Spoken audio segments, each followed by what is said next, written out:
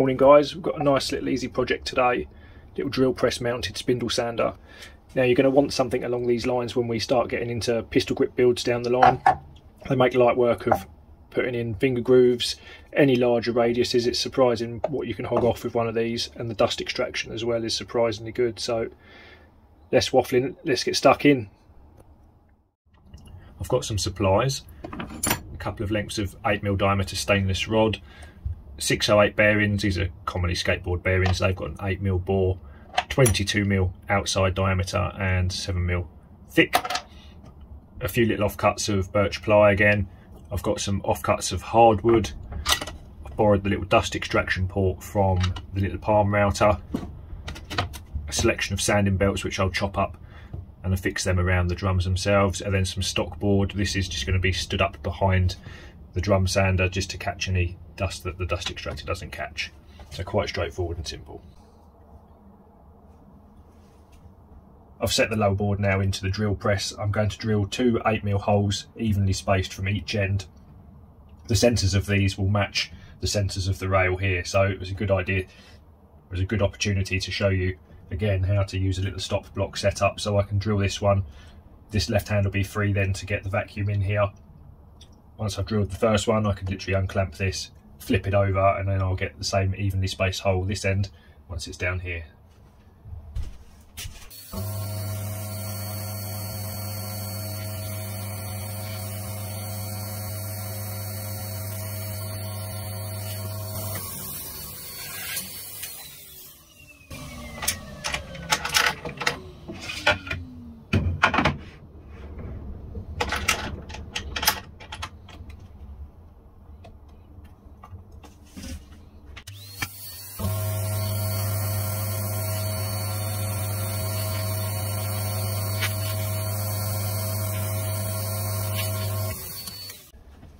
Okay, I've just slid my rail nuts into the rails. I've added a couple of counter bores just to drop the fixings below the surface.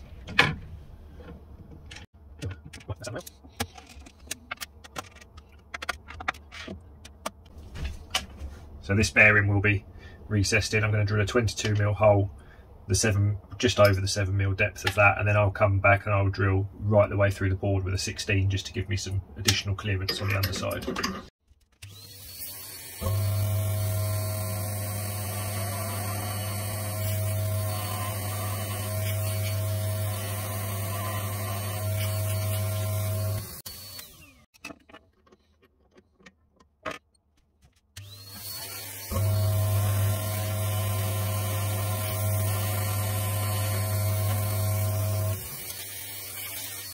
Okay, that's that drilled. That's perfect. It's just below the surface, which is what I wanted. It's a nice fit in there, but it's easy enough to remove when I'm swapping over the drums themselves. That's great. These are going to be the drums, so I'm going to mark the centres of these. I'm going to drill right down through the centre of them with an 8mm drill bit. Then I'm going to chuck them up in the lathe once I've glued them onto the stainless rods, and that will then allow me to round them off. Now, a lathe is a bit of a luxury for a small shed, but you could trim as much off as you can, maybe with the saw or band saw. Once you've actually got the spindles through the centre of them, there's no reason why you couldn't just chuck them up in the drill and round them off with a rasp or something similar. You just need to work with what tools you've got.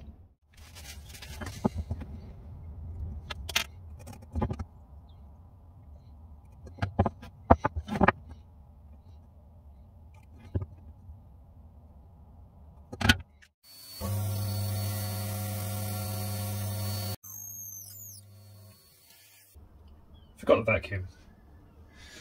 Nice one.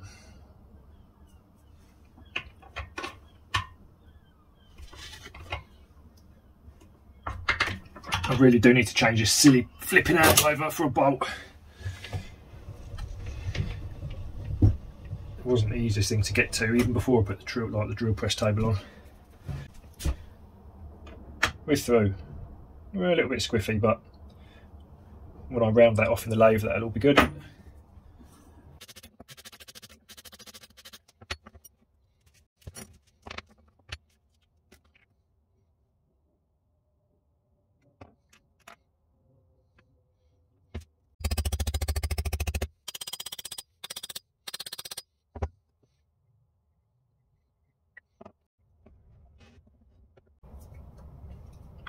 Right, I'll let that dry and I'll go get a cup of tea.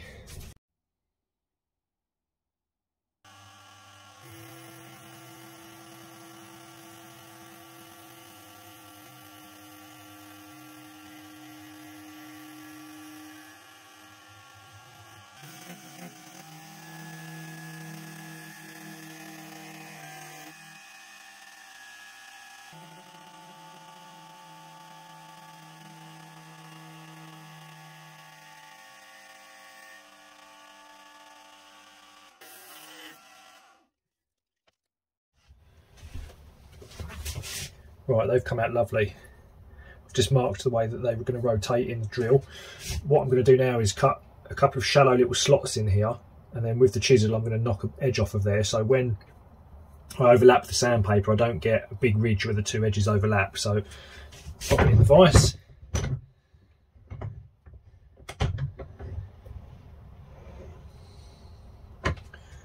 See if I can't cut my hands off.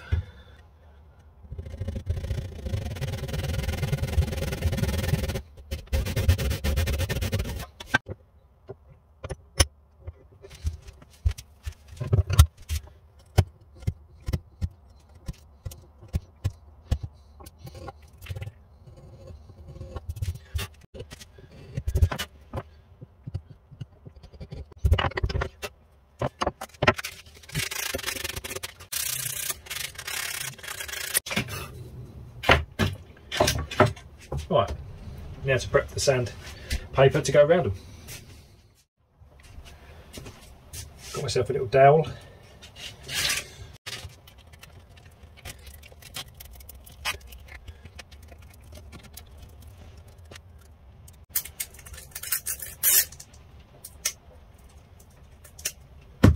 Right, I'll leave that like that and I'll catch up with you later on.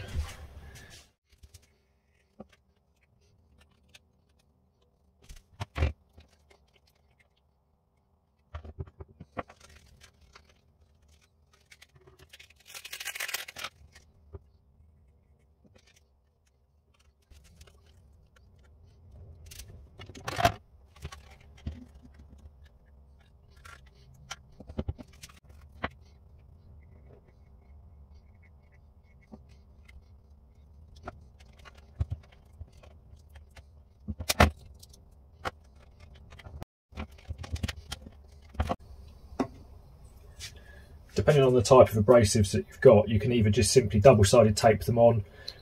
If you've got smaller bobbins, you can even use adhesive backed Velcro. This works really well if you've got hook and loop type papers. You can literally just stick them on. I use a lot of these, especially in the drill, as in the hand drill, battery drill, for getting in little crevices and stuff. Again, very simple, but for these larger ones, having it supported in the pillar drill means you can get a bit more pressure on it. Takes a bit of pressure off your wrists, and also it allows some better dust extraction than trying to just do it with a normal drill. Okay, so this is just going to be the backboard that sits behind the drill press table. This is actually just going to be there really just to catch any excess dust. Now this is stock board, it's a recycled plastic material. If you give this a really good rub over with a cloth, it gets a bit static and any of the fine dust actually sticks to this quite well, so it will stop it from flinging all over the back, and it will do a fair job of catching any of them little fine bits that the dust extractor on the drums doesn't get. So just drill two 8mm holes as usual for my fixings that will take the rail nuts into the back of the fence. Just going to pop them in the back. And I'll go and fit that to the drill press table now. Right, I've screwed the base down. You can see here I've just screwed down the little dust extraction port. I ended up making a little foam gasket so it seals up a bit nicer on there. Bearings pushed onto the end of the spindle. Now of course you can make these in all different lengths, different sizes, different diameters, with all different grits on there of your abrasive. Now what I like to do,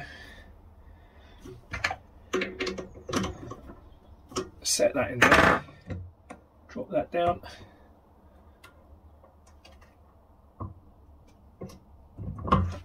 and lock that in position.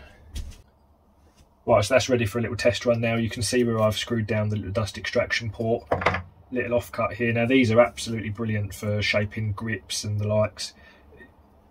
just because this has got a narrow diameter, by shaping it and adjusting the angle that this sits on the actual drum itself, you can change that radius. So although it's only 22mm wide, you can shape a much larger curve than that.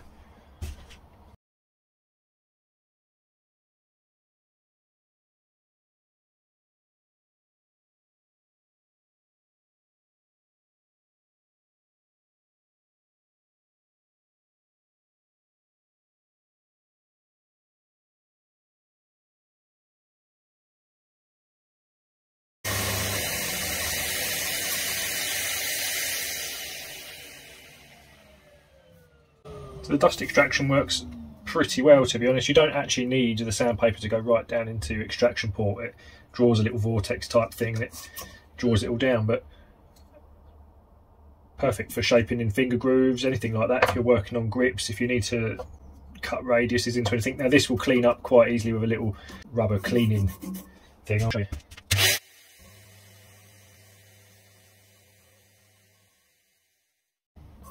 As good as new. That paper will last quite a while. It won't actually need to be replaced particularly often.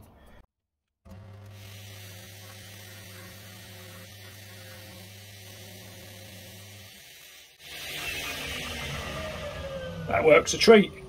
I'll see you in the next one.